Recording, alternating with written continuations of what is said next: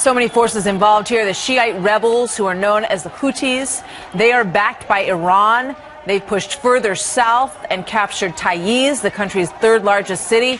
President Obama recently held Yemen up as a success story in the war on terror, and look at the streets of those cities now. Our guest is the foreign affairs and economic correspondent for the Associated Press based at United Nations headquarters. Welcome Ahmed Fathi to MidPoint. Ahmed, thank you so much for joining us today. Thank you, Ed, for having me. Let's discuss what has happened today. There was an earlier report from Associated Press that said the president of Yemen had left the country by boat. There was then a follow-up report talking from Reuters saying that he was still in Aden. And now we have another one saying that he is no longer at his residence. No further details on his location. So in other words, we do not know where the president of Yemen is. Would you be shocked at all to find out that he has left the country and pretty much the country has fallen into complete anarchy? First, I'm not an Associated Press reporter. I'm affiliated. I'm an Associated Press contractor. Just a quick correction. Second, I would not be shocked or surprised if President Hadi is out of Aden.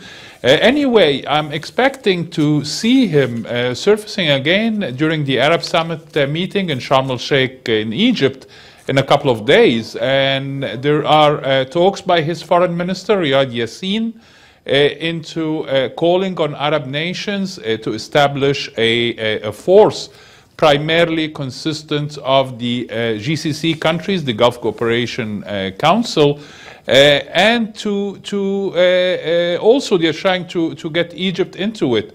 However, there is no confirmation from the GCC or from Egypt that they're are ready to interfere militarily.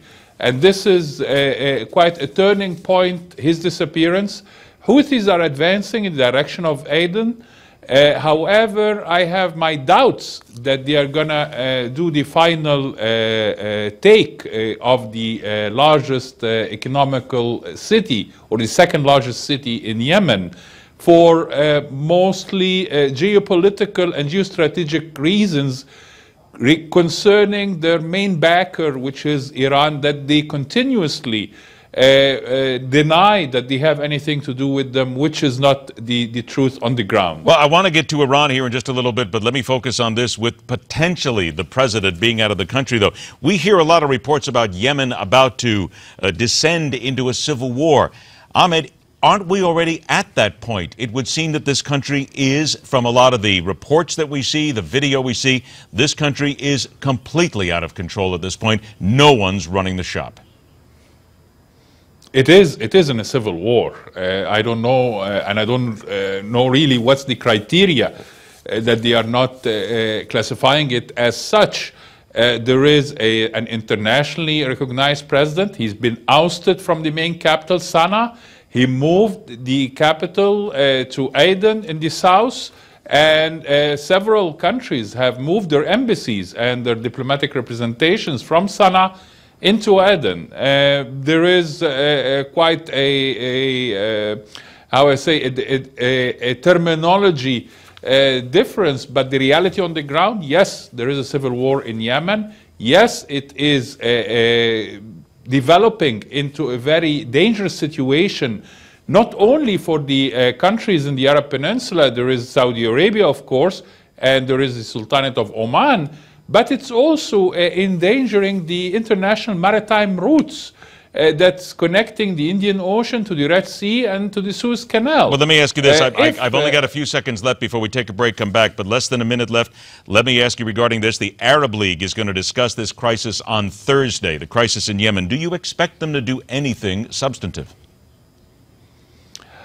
That's a question yet to be answered. If the Arab League is going to take unilateral position against the Security Council, because the Security Council have not authorized any action, in spite there is a request from Yemen Foreign Minister to intervention under Chapter 7. The Security Council, the consensus in the Council till today is not favoring this option. But we will have to tune in and see what the Arab League is going to come with. You wouldn't be surprised, though, if nothing comes of it, correct? I'm not surprised of anything coming at this stage of the crisis. That's what I thought, specifically when we deal with a lot of these different groups.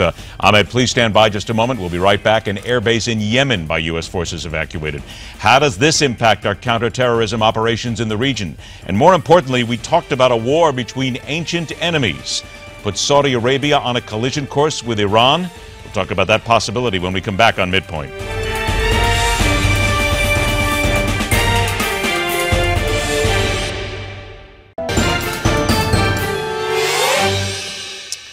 Before we continue, I want to bring you some late-breaking news here. Apparently, we have told you earlier today that there will be a press conference later today by the U.S. government regarding Bo Bergdahl. The attorney for the U.S. Army sergeant has now told CBS News that his client will be charged with desertion. He will be hit with 2 charges from military prosecution, or from military prosecutors, I should say, as desertion. He will be charged on 1 count of desertion and 1 count of misbehavior before the enemy. That is according to CBS News. The government press conference comes up at about 3:30 Eastern Time, and we will continue to follow this story for you right here on Newsmax. All right, let's get back to what's happening overseas right now. Ahmed Fathi joins us once again on MidPoint as we talk about what is happening in Yemen at this point. Ahmed, let me ask a very straightforward question here. In the news that we hear that the president has apparently left the country, and what we see going on, is this country now at a point where it is unsavable? Right now, it is just going to be this way, and it is going to be in a state of civil war and anarchy for some time to come. I agree with this point that there is now the future is quite uncertain for Yemen. There is civil war will continue. And to add to that there is also the dangers coming from Al-Qaeda in the Arab Peninsula, which the U.S. intelligence services have done dealt quite significantly with them in the past few years. And we add to that the ISIL or Daesh, the new trend in the international terrorism groups.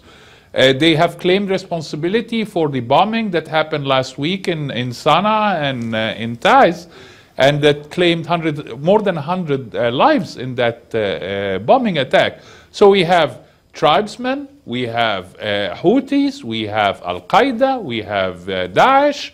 It's a mixture for disaster, and frankly, I don't see how it's going to be possible to resolve this situation in a political fashion.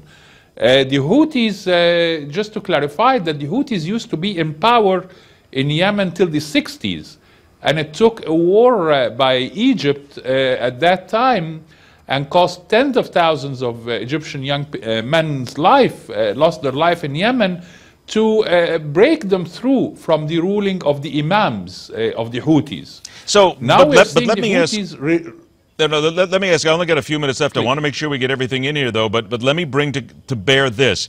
There's a discussion here that Saudi Arabia is considering sending military forces to Yemen to indirectly confront their rival, Iran. Now, we've heard other reports that say the Saudis are just going to put the military on one side of the border. It's going to be there strictly defensively. Are we looking at the possibility, because Iran is spreading throughout the region, that we could see a battle between Saudi Arabia and Iran? Would that not be disastrous?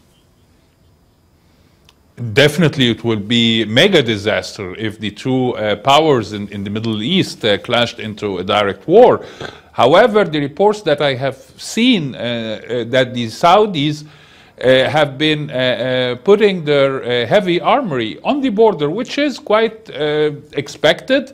There is nothing to fear about. They are acting within their legitimate right inside their borders to protect it. Now that their southern neighbor has going through this turmoil, we will see at one point, if the Iranians are going to stop arming the Houthi rebels with arms. There are ships reported unloading tons of hardware heading to the Houthis, in addition to the former President Ali Abdullah Saleh military units that's loyal to him are joining forces with the Houthis. Are we going to see the return of Ali Abdullah Saleh once more? I doubt that Ali Abdullah Saleh, the Houthis will allow him. They are just using him at this point. But this is a very unpredictable group of rebels, the Houthis. They also, more than once, they acting impulsively without any vision or plan, and they revert their position. So it's a huge mess. What we hope to see is a stronger position from the Security Council in this regard, since it's not just affecting the territory of Yemen, but it's also affecting the international maritime routes that's going from the Indian Ocean to the Red Sea and the Suez Canal to the Mediterranean. Something else that we really haven't even talked about at this point, simply because that will involve a lot of trade, that involves a lot of economy, and that involves a lot of money. And then again, you're talking about naval services. Military ships also use these routes. You're talking about naval as well, and military ships using the routes. Unfortunately, we are all out of time, and it is a mess, and we're going to have to follow this because America will be affected. Ahmed Fathi, thanks so much for your time, my friend. We'll talk to you again soon. Thank you, Ed. My pleasure. The harmful effects of smoking while pregnant, seen in real time, and the diagnosis that's even difficult for doctors to talk about if indeed you were to go to them and the doctor knew you suffered from it, but many simply don't want to tell you. That word and a whole lot more coming up when we continue right here on MidPoint.